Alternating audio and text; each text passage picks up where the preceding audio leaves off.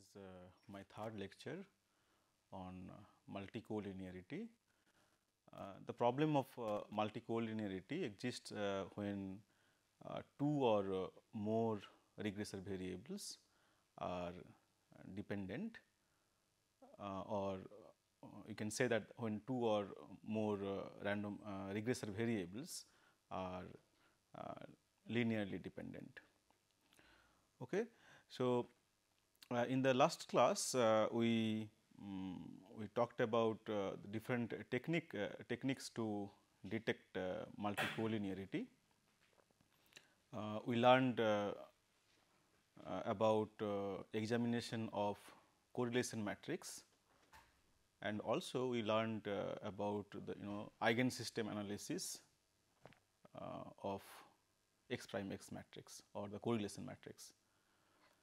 Okay, so first I will recall the eigensystem analysis we learned in the previous class.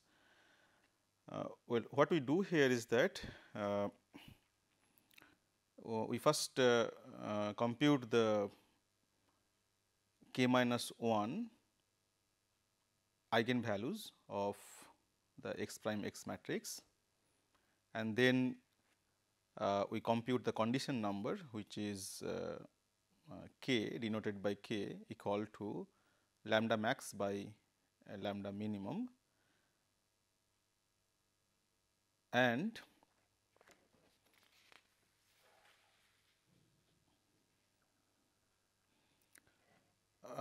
the larger value of k indicates the severe problem with multicollinearity. As a general rule, this is what we talked in the last class. If k is less than 100, then that indicates no serious problem with multicollinearity. If k is between 100 and 1000, then that indicates moderate to strong multicollinearity. But if k is greater than 1000, then that indicates a severe problem with multicollinearity. Okay. So, this is how we condition number is used to detect the multicollinearity. The advantage of this eigensystem analysis is that it not only detect a multicollinearity, it can measure the number of linear dependencies in the correlation matrix. Okay. And also it can determine or it can identify the nature of linear dependencies between the regressors. So, for that what we do is that we compute the condition indices. Here is the condition indices kj. Kj is associated with the jth regressor.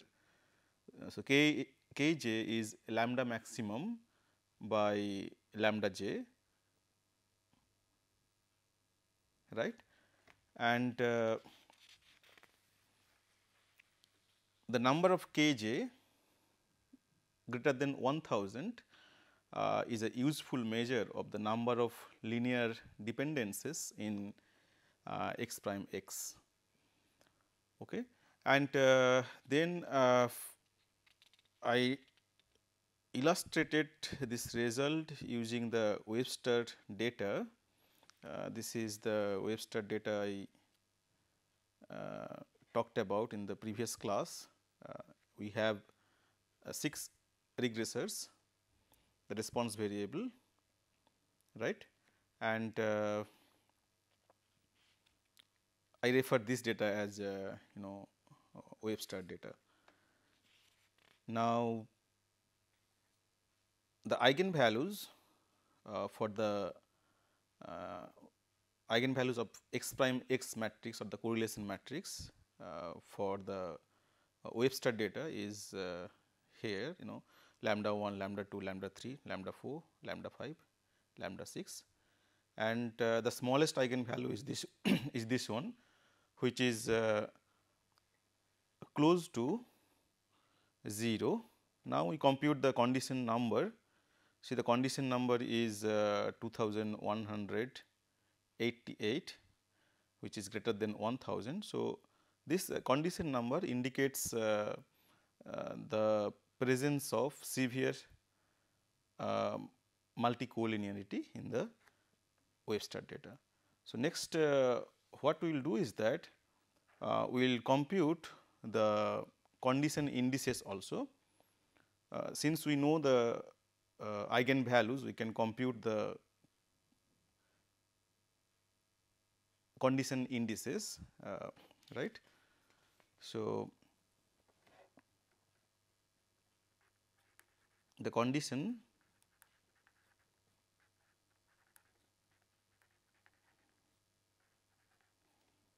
indices are, what is condition indices? Kj, Kj is equal to lambda max by lambda j. Okay. So, K1 is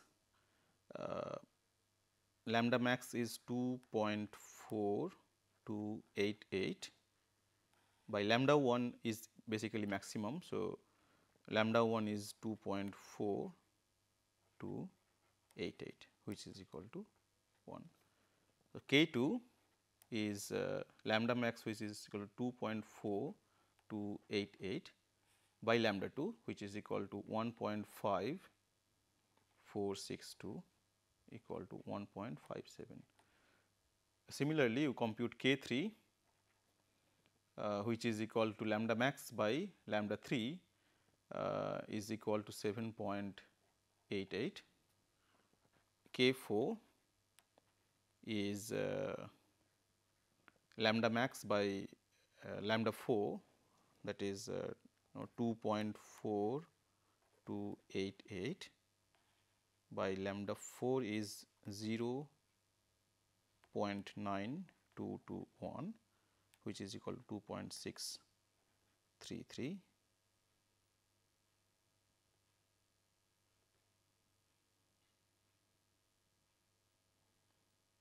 Okay, so I did some mistake here. This is K3, this is K3, this is K5. Okay, anyway, you can compute what is K3, and then K4 is equal to 3.05, K5 is equal to this quantity, and K6 is equal to 2188.11. Okay. Now, we know that here only one condition index exceed 1000, right, that is K6. So, we conclude that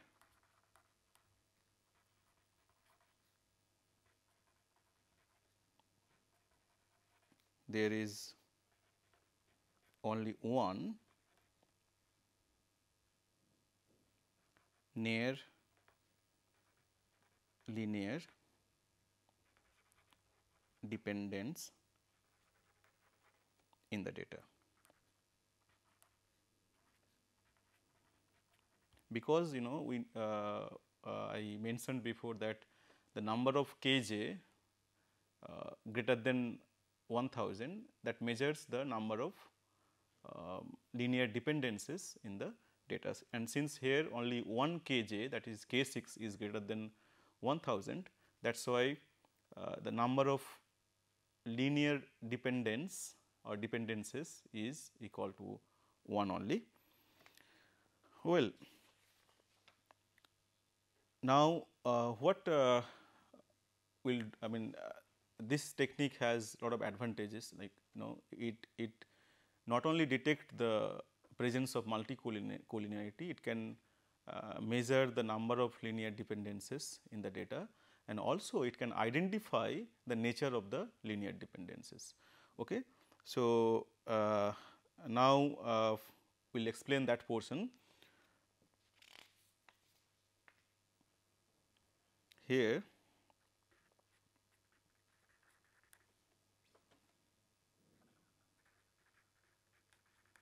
eigensystem analysis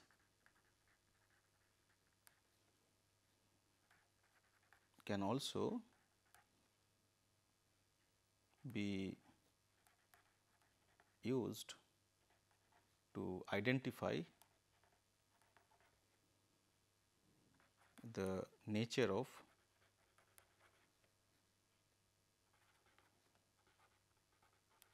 linear dependencies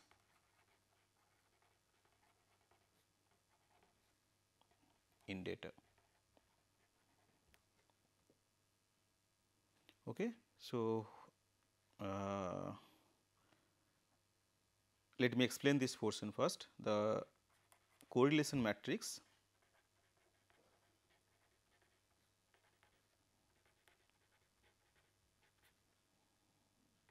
x prime x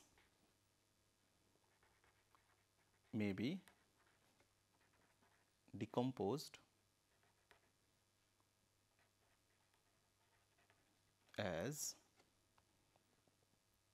x prime x you can write or decompose as x prime x is equal to t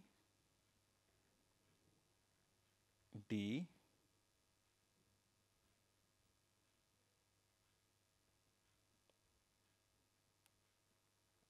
t, okay, where D is a diagonal matrix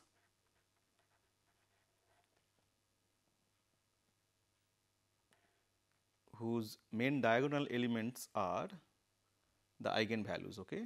So, D equal to diagonal lambda 1, lambda 2, lambda k minus 1. Okay. And T is equal to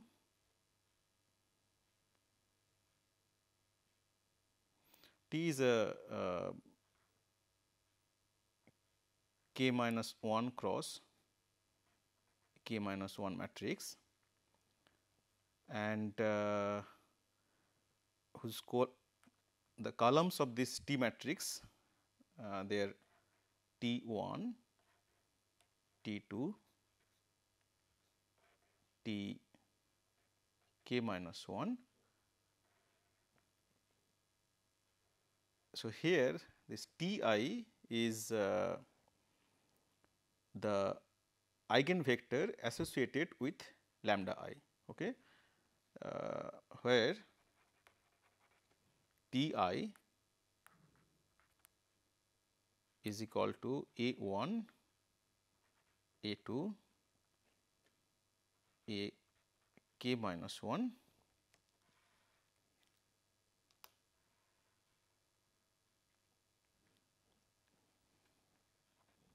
is the eigenvector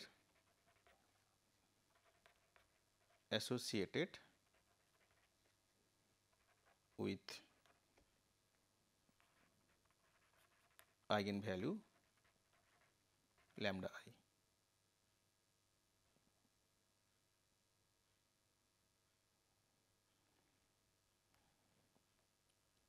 Right.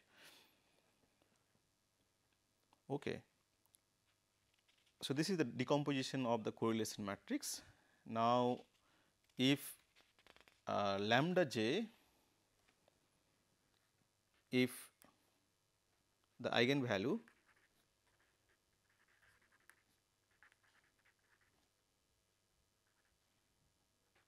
lambda I is close to 0, the elements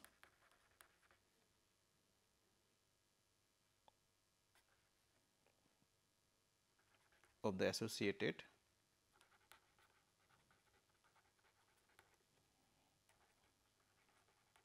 eigenvector, that is T I, describe the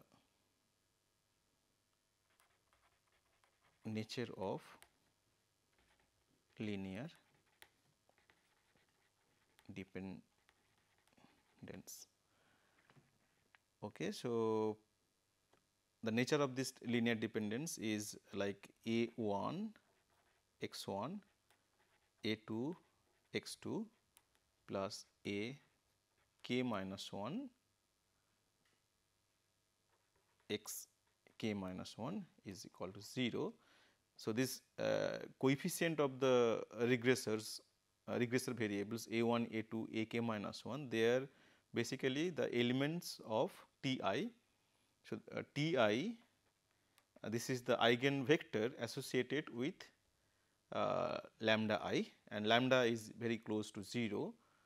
So, Ti is the eigenvector associated with lambda I, and Ti is equal to A1, A2, A k minus 1.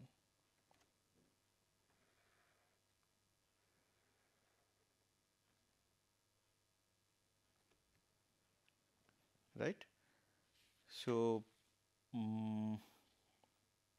okay, so maybe just I will just give the little bit motivation behind this. If lambda I is close to 0, then the condition index associated with lambda I is large. I mean, that would be greater than 1000, and and then you will get a linear okay, you will get one linear dependence between the regressor variables associated with lambda I. So, that is why as I mentioned before also, that the number of condition indices greater than 1000, that measures the number of linear dependencies in the data, and corresponding to each lambda I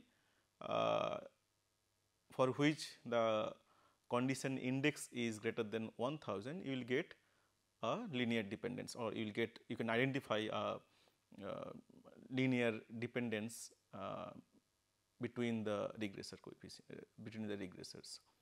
Okay. Let me explain, illustrate this thing using the Webster data.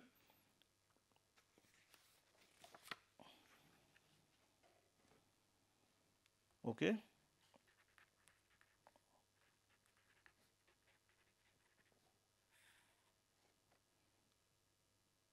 Here the smallest eigenvalue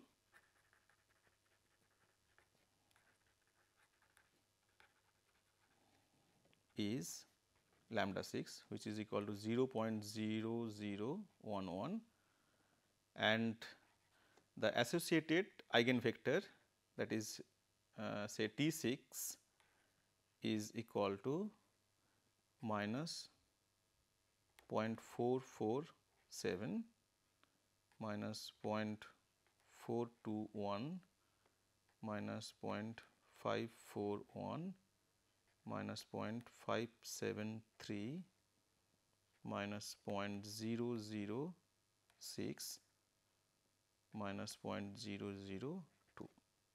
So, this is the associated eigenvector corresponds to lambda 6, and then the nature of linear dependence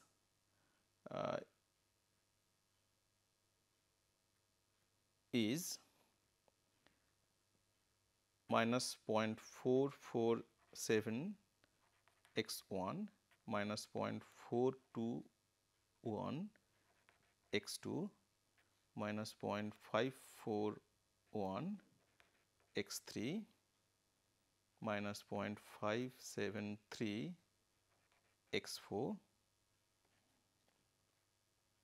minus 0.006 x5 minus 0.002 x6 equal to 0. And from here, since these two are very small, we can ignore x5 and x6 from this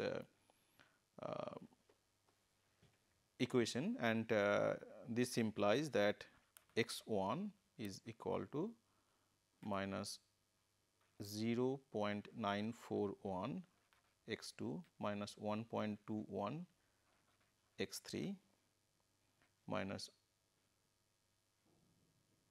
1.28 x4. Okay, so this is the linear dependence between the regressor x1, x2 and x3 and x4, and this linear dependence is associated with lambda 6, right. And if you have more eigen value which are close to 0, corresponds to each lambda I mean which are very small or which are close to 0, you will get a linear dependence like this. Okay. So, what we learned from this eigen system analysis is that it can detect the presence of multicollinearity, it can measure the number of linear dependencies in the data, and also it can identify the nature of linear dependencies in the data. Okay. So, next we move to the variance inflation factor. This is another way to to detect the presence of multicollinearity. Okay. This is called variance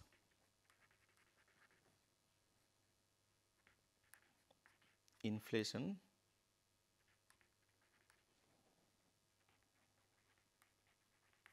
factors. Okay. So, first we will recall the variance of ith regressors. Variance of the ith regressor coefficient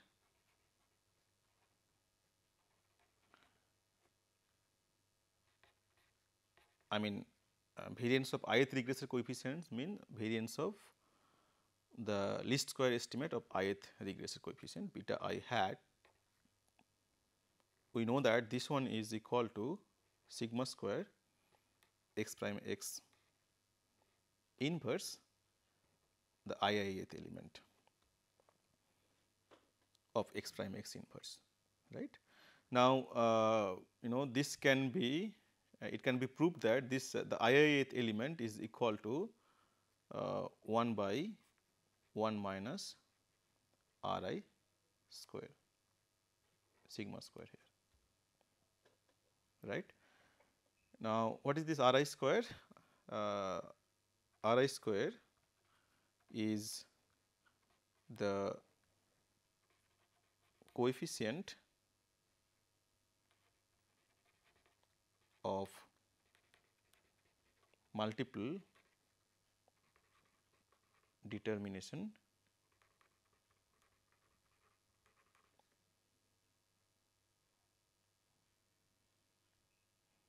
when xi is regressed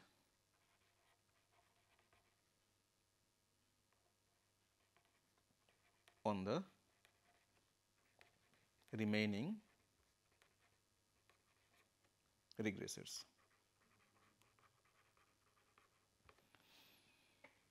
right.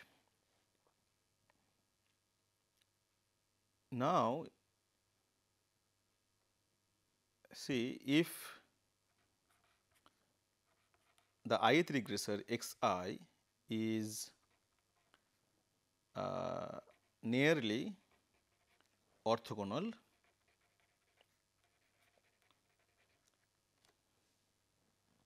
to the remaining regressor. Here this nearly orthogonal, I mean that if the ith regressor is independent of the remaining regressors,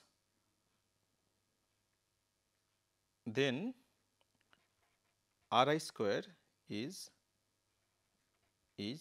small and 1 by 1 minus Ri square is close to unity. Well, so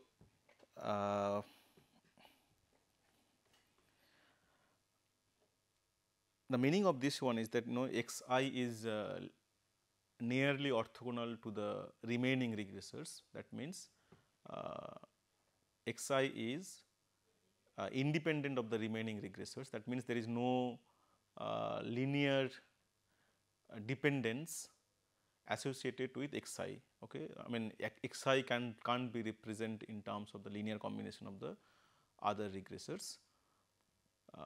Then the coefficient of multiple determination when you are regressing xi on the remaining regressors,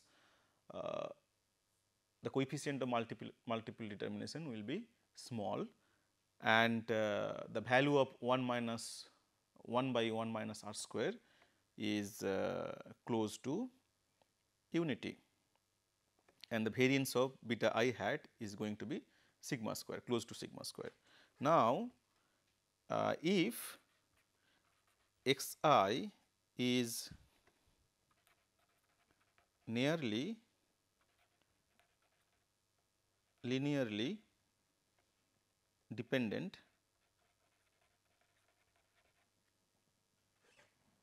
on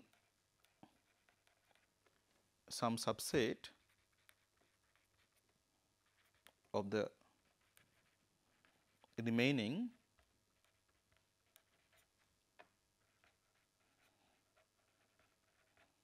regressor, Ri square value will be near to close to 1. Okay. Ri square is near unity, and 1 by 1 minus Ri square is large.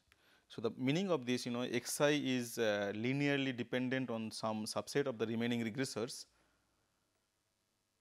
That means there is a linear dependence between xi and some subset of the remaining regressors. If some linear dependence is there between xi and some subset of the remaining regressors, that means xi can be represented in terms of as a linear combination of some subset of the remaining regressors. Well, so which implies that Ri square, which is the coefficient of multiple determination when xi is regressed on the remaining regressors, is will be large, and that will be close to unity, and that implies that the value of 1 by 1 minus Ri square is large. That ultimately if xi, if there is a linear dependence in the data between the regressors, then the variance of beta I hat is going to be large, because this factor is going to be large. Well, so this factor this 1 by 1 minus Ri square, well, let me write here. So, variance of beta I hat is equal to sigma square into 1 by 1 minus Ri square, right, and this quantity, this factor, this can be viewed as the factor by which the variance of beta I hat is increased due to linear dependence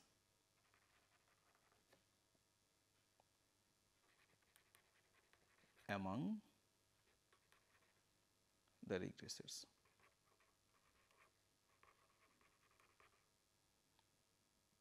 Right.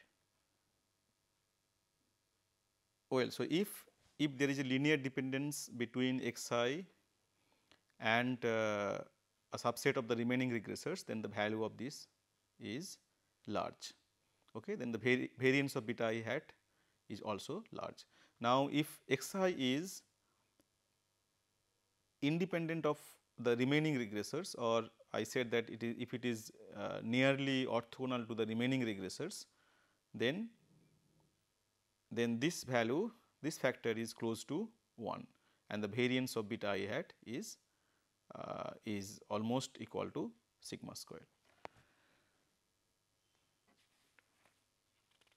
right. So, the variance inflation factor VIF associated with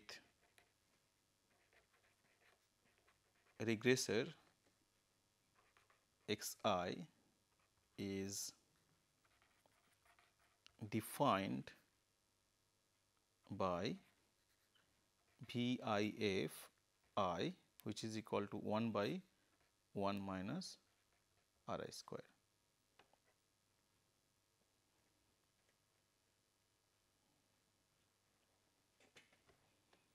And obviously, large value of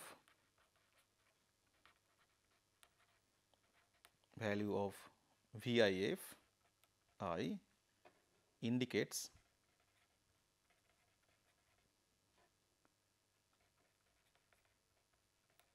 possible multicollinearity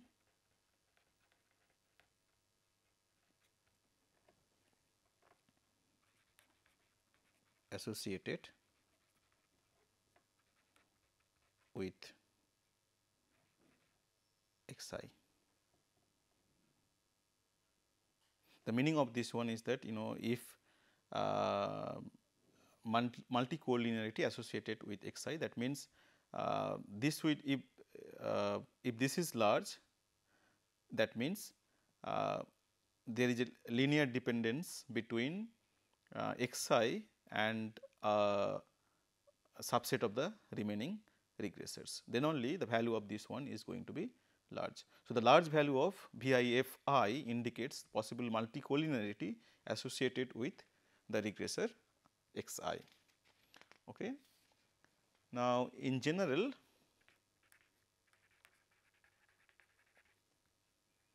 VIF I greater than equal to 5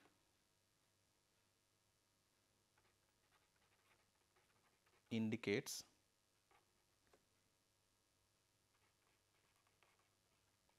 possible multicollinearity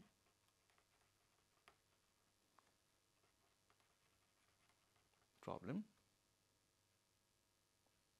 and VIF I greater than or equal to 10 indicates that multicollinearity is almost certainly a problem. Okay, so this is how the variance inflation factor associated with the ith regressor can be used to detect the multicollinearity. Okay. So, this technique, variance inflation factor can determine can detect the problem of multicollinearity, but of course, it can't identify the nature of multicollinearity. So, uh,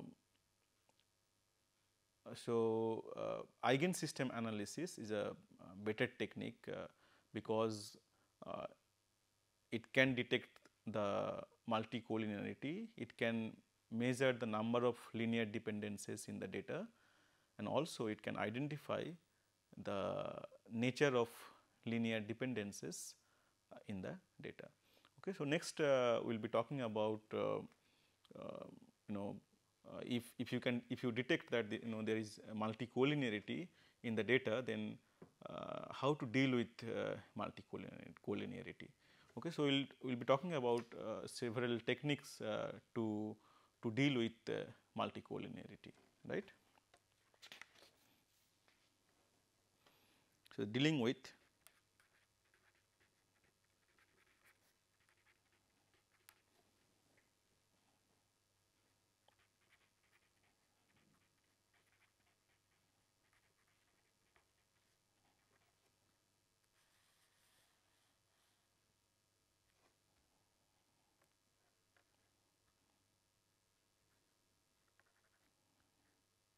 the first technique is collect additional data.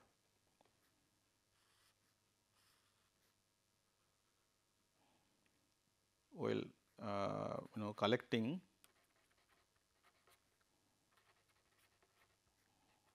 additional data has been suggested as the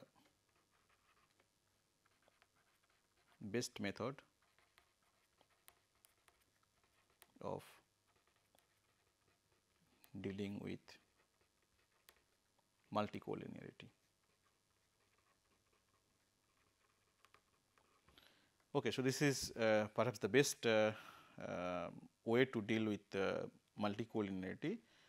What it says is that, let me illustrate this one little bit.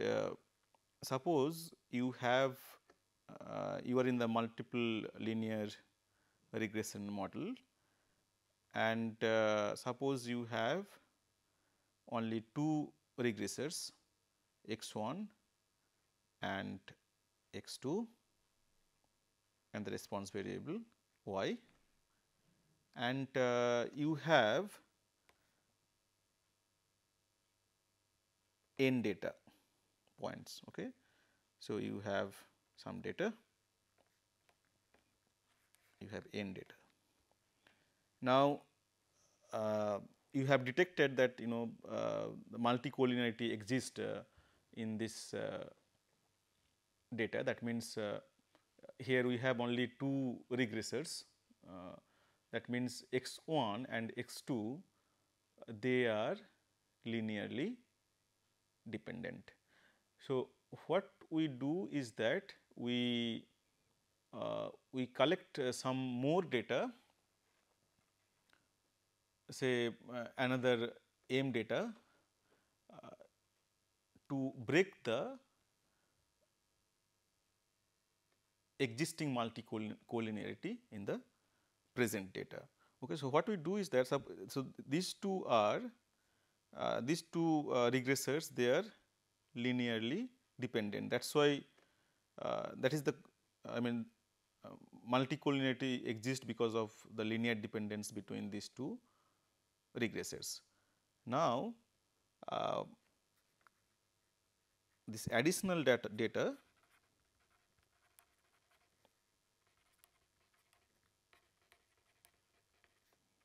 should be collected in a manner to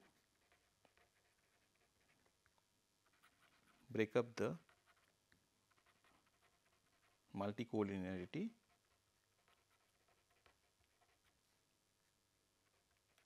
in the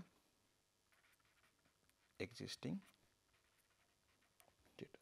Okay, I hope you understood that initially you have n data points, and here x1 and x2 they are linearly dependent. So, you collect another some more additional data, say m data points, in such a way when you combine the complete set of data n plus m data, then x1 and x2 are not anymore linearly dependent. You have to collect the data in a manner to break up the multicollinearity in the existing data. Okay. So, this is one way to deal with multicollinearity, or to break the multicollinearity in the existing data.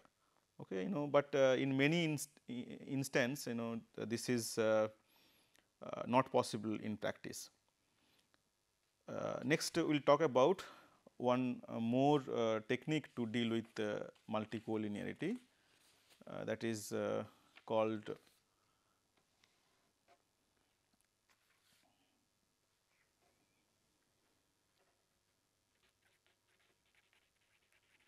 remove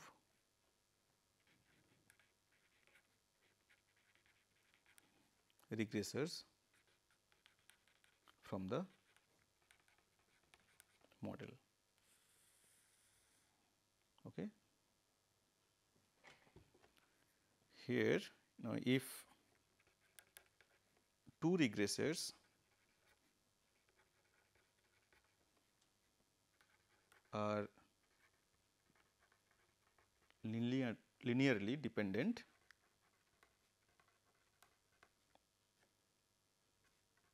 it means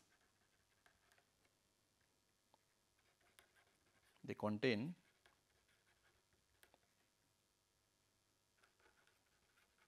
redundant information. So, what we can do is that if two regressors, for example x1 and x2, they are linearly dependent, maybe for example say x1 is equal to twice of x2, but then I mean basically the information regarding x2 is redundant, right. So, what we can do is that thus we can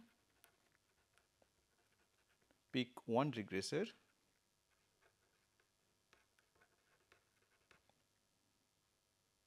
to keep in the model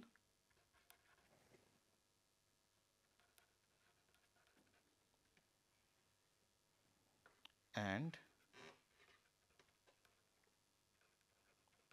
discard the other one,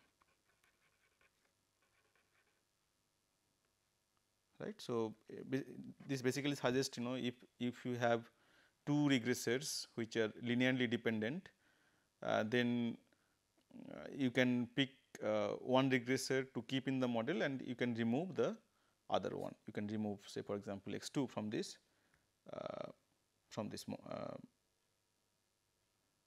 model, right. If say for example x1, x2 and x3 are linearly dependent,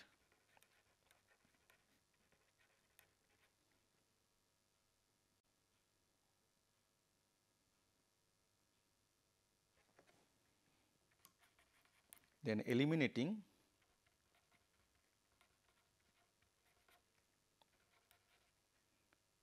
one regressor variable may helpful to reduce the effect of multicollinearity, but the problem is that if say for example x1, you have 3 regressors x1, x2 and x3 in the model, and or maybe more regressors, but x1, x2, x3 they are linearly independent, then maybe you can remove one regressor, for example x3 from the model, but to reduce the effect of multicollinearity. But if x3, it might happen that x3 the regressor which you have removed, that x3 might be significant to explain the variability in the response variable. In that case, this removing one regressor may damage the predictive power of the model. Well, so that is why it says that eliminating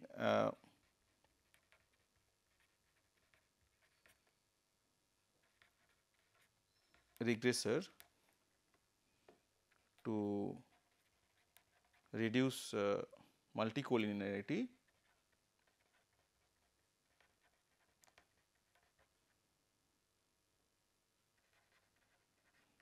may damage the predictive power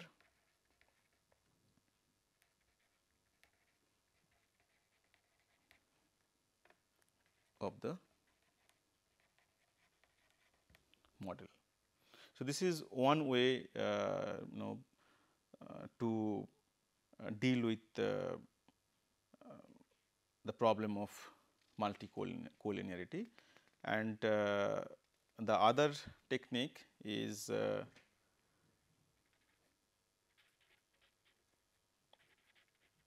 collapse variables.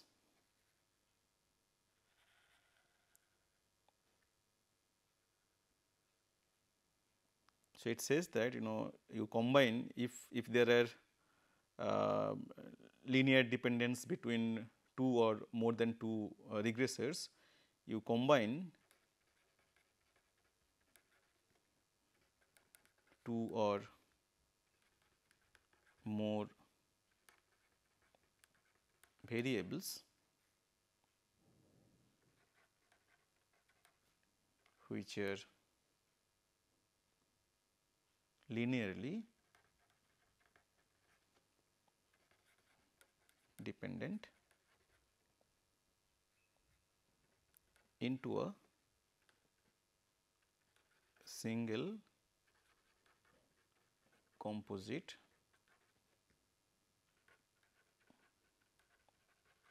variable. So, basically this collapse variables, it says that if you have linear dependence between say 2 or more than 2 regressors, then you can combine those regressors by a composite regressor variable. Okay. So, these are the techniques to deal with multicollinearity. So, one is collecting more data point, and the other one is removing one regressor from the model and combining the regressors which are linearly dependent. Okay. So, that is okay. So, in this module we have learned what is multicollinearity, and this multicollinearity is the name of a problem in multiple regression model. Well, so the problem of multicollinearity arises when 2 or more regressor variables are linearly dependent, right, and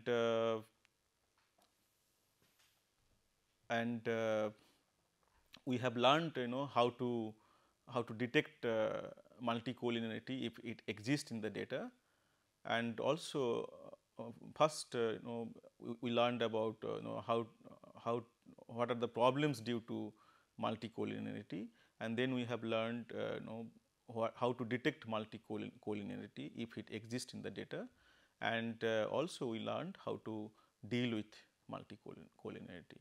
So, that is all for today. Thank you for your attention.